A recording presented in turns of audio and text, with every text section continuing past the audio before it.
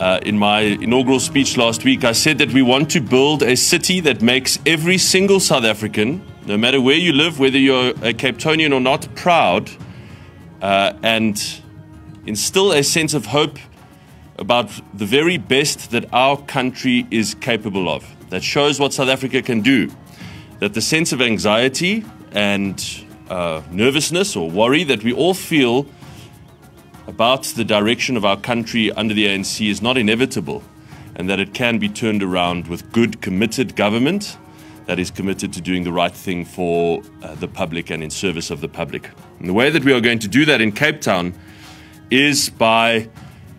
filling the void, the space left by the collapsing, slow burn collapse of the South African Police Service, and doing more to keep our communities safe by investing in our successful law enforcement program, deploying thousands of law enforcement officers onto the street and making people feel safer. By working very hard over the coming years, and that work has started already, to end load shedding in Cape Town, to be the first place in the country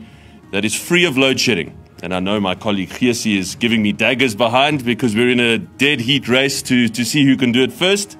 but I'm afraid it's going to be us. And then to fight for greater control over the public rail system, which has collapsed under PRASA, who's just had another CEO suspended. We know that the only way to undo the legacy of the Group Areas Act over time is to have a functioning, safe, reliable, fast, affordable rail system in our metros across the country, and that will not happen under PRASA. To improve basic services, particularly for those living in poverty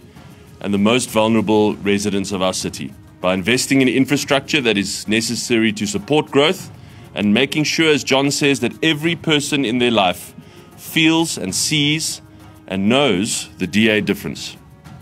By making Cape Town the easiest place on the African continent to do business and invest. By cleaning up our city with clean waterways, rivers, communities, and streets. And lastly, again, by ensuring that we can, over time, unstitch the legacy of the Group Areas Act, by